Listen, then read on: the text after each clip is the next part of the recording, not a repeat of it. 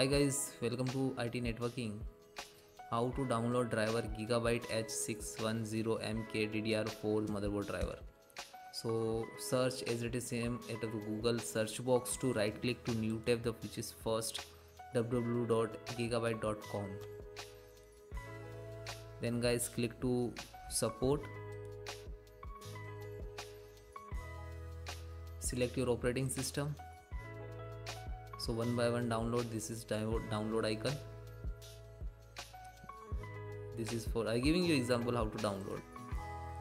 Click to download, automatically complete, show, single click to open, and double click to launch.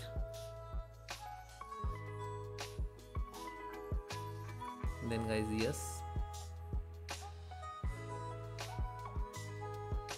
Now this is installing to your system. So as it is same, try one by one chipset.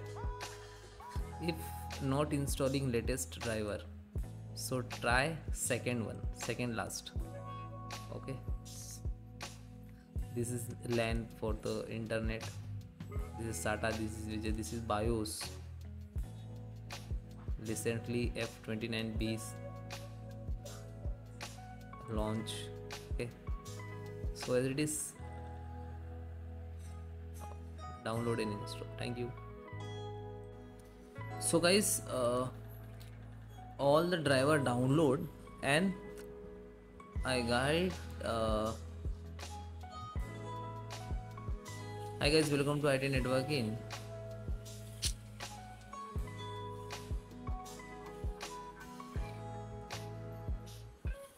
So guys, if the installed setup is not installing, so all the driver, create one folder and paste in this folder.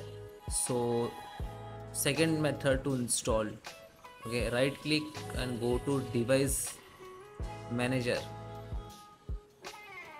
Okay, so VGA driver and chipset, Bluetooth, audio, all the driver paste one folder which is created on the desktop.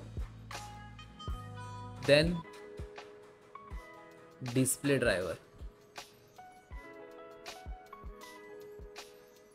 display, extract, right click to update driver, choose browse my computer device, browse, go to desktop, and that is okay. Select this. You can create in this LAN, Wi-Fi, other category wise, it is your choice. Okay, so select this and then okay, and then next.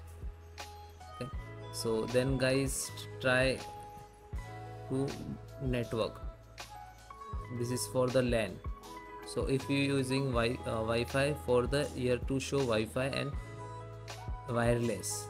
Okay, so same as it is, update, browse my computer from device, browse, select this, select folder, then okay.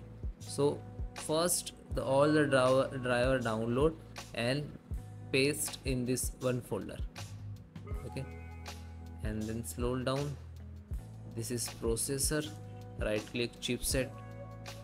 Okay, chipset, this one, update, same as it is same, browse locally and select the this is locations, desktop.